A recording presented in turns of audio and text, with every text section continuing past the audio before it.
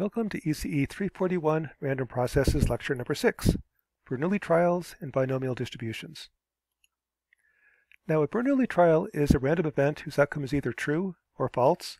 For example, I have a coin toss.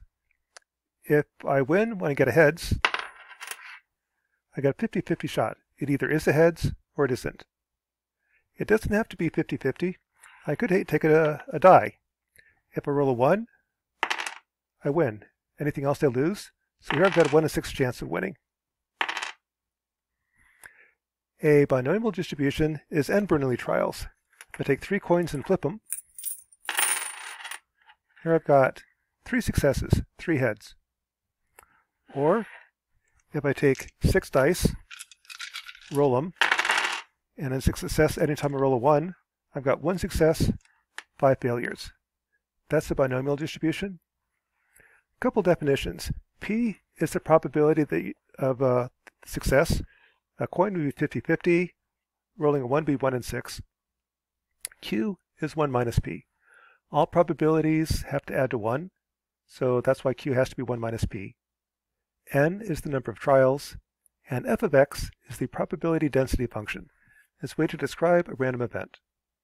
This table we'll talk about a little bit later.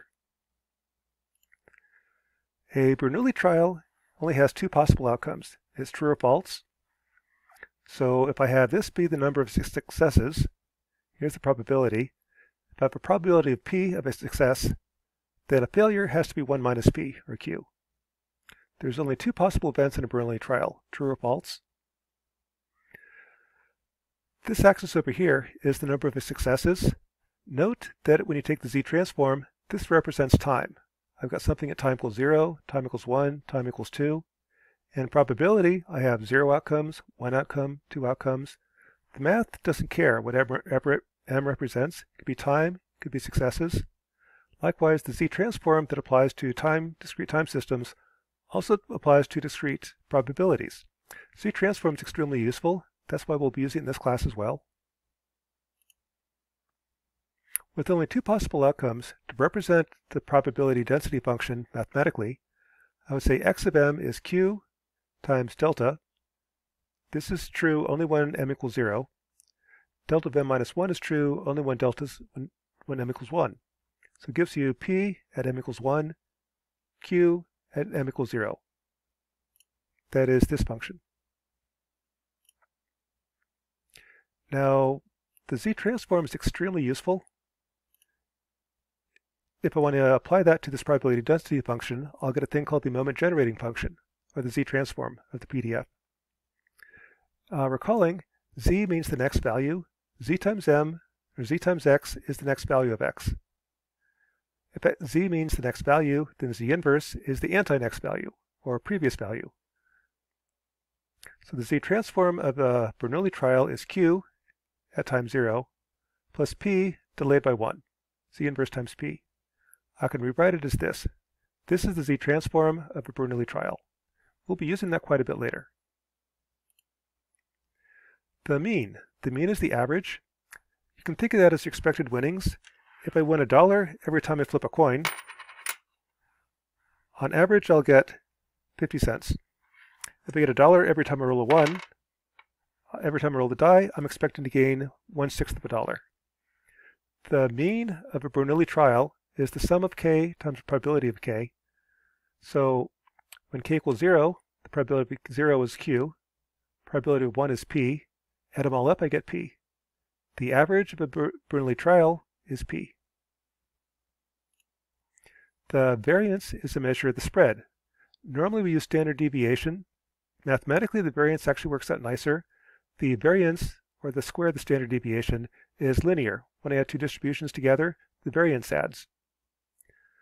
The variance is defined as the probability of k times the distance k is from the mean squared. Plugging that in, 0 is p away from the mean, squared times q. 1 is 1 minus p away from the mean, times p, gives you p times 1 minus p, or pq. So that's the variance of a Bernoulli trial, p times q. And MATLAB, I can do Bernoulli trials as well. MATLAB has a function called rand. Every time I type in rand, I get a random number between 0 and 1. MATLAB is a matrix language. If I do rand of 10, 1, I get 10 random numbers. There's also RANDN. That's random with the normal distribution. That's going to come up later. That's a normal or Gaussian distribution we'll be covering in a couple days. For a Bernoulli trial, we use the rand function. That just gives you a number between 0 and 1. For example, if I do rand of 5, 1, I get 5 random numbers between 0 and 1. Every time you type that, you're going to get a different answer. To convert that to binary, suppose I want to flip a coin with the probability of success being 0.7. I can do rand of 5, 1 less than 0.7 times 1. That's going to give me true or 1. Anytime this is less than 0.7, 70% of the time, and 0 otherwise. So here I flipped 5 coins, probability of the heads is 0.7, and I got 3 heads and 2 tails. If I flip a coin 100 times, I can find the mean and standard deviation. For example, let's take 100 coins. Each has a 70% chance of getting a heads. The mean will just be the mean of that. It's supposed to be 0.7. I only got 0.59. The standard deviation is supposed to be 0.4528. That's p times q square root. Got 4943.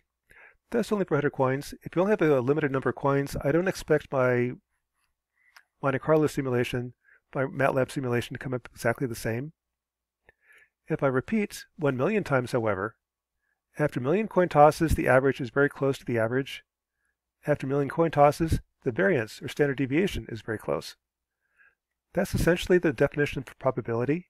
As the number of coin flips goes to infinity, the number of successes approaches the mean. The variance approaches the calculated variance as well. As a sidelight, this is kind of an interesting question. When I asked what's the probability the Vikings will win the next game, that's not really a probability question. Probability is only defined if I repeat an event an infinite number of times, the number of successes will converge to the mean. The home opener is not repeatable, so I can't really talk about the probability of the Vikings winning their home opener. What you're really talking about is what's the betting line on the Vikings winning the home opener. The Vegas odds, they try to place the odds in such a way that the winners and losers balance out. That way the house wins on ties, the losers pay the winners, and the house always wins. So really for betting lines, it's not really a probability, it's just equilibrium. The money on the losers equals the money for the winners. But that's kind of a sidelight. So again, a Bernoulli trial is a single event, true or false. A binomial distribution is a sum of n Bernoulli trials. For example, it's the probability of getting m heads when I toss n coins. The distribution for that would be n choose m, p to the m, q to the n minus m. That's supposed to be p raised to the power m. Kind of way to do that, if I want to get 2 heads out of 3 tosses, that's going to be, I've got 3 coins, choose 2. Then I've got the probability of a heads squared, probability of a tails to the 1 power. That's the probability of getting m heads with in n tosses. A couple ways to prove that. I can use the enumeration. For example, if I want to say I'm going to toss 2 coins, there's 4 ways I can toss 2 coins. I can get heads, heads, heads, tails, tails, heads, tails, tails.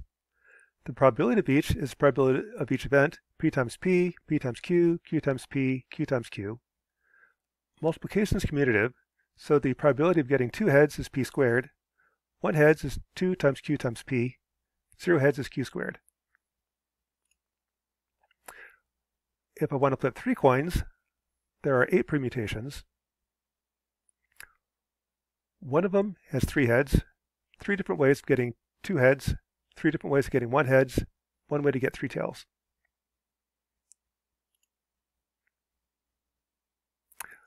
If I want to do more, then it gets kind of complicated. One way to see that is convolution. The probability density function for Bernoulli trial is just q times delta of m plus p times delta m minus 1. Another way to write that is the sum of k, x of k, this guy right here, times delta of m minus k. This works because this is 0 anywhere except when this quantity is 0. It's going to pull off when k equals 0, or when m equals 0. K has to be 0, so we get x of 0. X of 0 is x of 0. When m equals 1, this is only true when k equals 1, so pull off x of 1. X of 1 is x of 1, and so on. So it seems kind of like a silly way of writing x of m. The point behind that, though, is if I change that delta function to something else, I can now say what's the probability of getting n heads when I take a Bernoulli trial times a Bernoulli trial. This is convolution. This is written as star star. X convolved with itself gives the probability of rolling flipping two coins. Graphically, what you're doing is I'm taking x of k times x of m minus k. When m equals 0, I'm right here. The minus k means you flip it. The p goes over here on the left, and I start at 0. Multiply the two together, and I get q squared. So probably getting a 0 is going to be q times q squared, just like we calculated. Probability of getting one head. Shift this to the right by 1. Now multiply and add. I get p times q plus q times p gives you 2 pq. That's probability of one head. Probability of two heads is I shift right again, is p squared. 3 heads, shift right again, I'm going to get 0 because nothing lines up anymore. So when I convolve the two together, I get q squared at 0, 2pq at 1, p squared at 2. That's convolution. MATLAB has its own convolution function. It's called conv.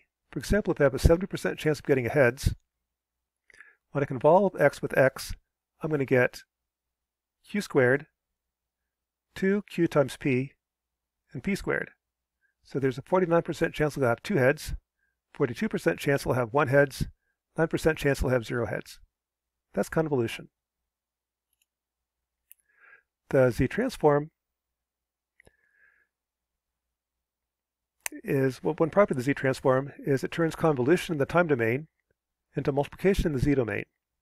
Or for this class, it turns convolution in probability domain into multiplication in the z-domain. That's essentially because multiplying convolutions, or multiplying polynomials is convolution. For example, suppose I want to multiply two polynomials together. What I do is take this first polynomial and flip it. I'm going to have the 0th power first. So it's going to be 8 plus 7x plus 6x squared plus 5x cubed. Take the second polynomial, flip it. That's part of convolution is you flip it. Gives you 4, 3x, 2x squared. Now start shifting. At k equals 0, I have 8 times 4 is 32. So the 0th term is 32. That's going to be your 8 times 4. Now shift the bottom term to the right by 1. Now multiply. 8 times 3 plus 7 times 4 is 52. This multiplied out gives you 52x. Now shift right again. The 2, 3, 4 get shifted right. Now multiply and add, I get 61. That'll give you 61x squared. Shift right again, I get 52x cubed, and so on. Or in MATLAB, input A, input B, convolve the two. Here's the answer. That's going to be 32x, or 32 plus 52x plus 61x squared plus 52x cubed, and so on. Convolution and multiplication of polynomials are one and the same. The z-transform of two Bernoulli trials is q plus 1 over zp. When I convolve these together, I'm multiplying polynomials. That's why the z-transform multiplying z-transforms is actually the convolution of the PDFs. With that, I can use MATLAB to say what's the probability of rolling a single die, 2 dice, 3 dice, 4 dice, 5 dice, 6 dice, or 6 coins. And I can get the PDF for any number of tosses that you want. Second way of doing it is using the definition of the probability of polynomials. For example, if I want to get 4 heads and 6 tosses, that's 6 choose 4, 6 coins, 4 of them will be heads. Probability of a heads is 0.7. I've got 4 of them. Probability of a tails is 0.3. I've got 2 of them. Gives me a 32% chance of getting 4 heads out of 6. Going back to the previous chart, 1, 2, 3, 0, 1, 2, 3, 4. 32% chance of getting 4 heads. That matches up. Either way works. Kind of an interesting sidelight. There's a thing called Pascal's triangle. If I take the number 1 and split it up, 1 plus 0 is 1, 1 plus 1 is 2, 1 plus 0 is 1. Take the next row. 1 plus 0 is 1, 1 plus 2 is 3, 2 plus 1 is 3, 1 plus 0 is 1. Keep on going. These are the coefficients of n choose m. Another interesting sidelight, if I do even odd, odd is dark, even is light, this is what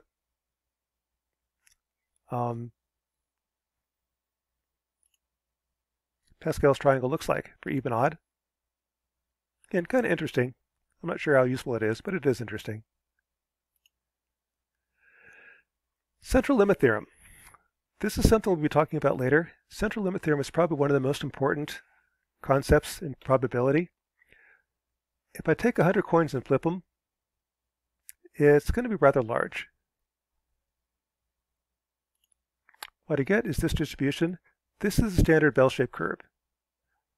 That's called a normal distribution. The central limit theorem states that all distributions converge to a normal distribution. That's probably one of the most important distributions in statistics, and we'll be covering that later. In addition, all probabilities have to add to 1. If I take that PDF and add them all up, I've got to get to 1. If I flip 100 coins, something happens. The mean will be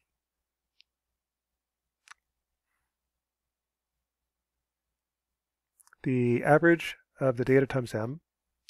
The variance is the distance of the average from the mean times probability.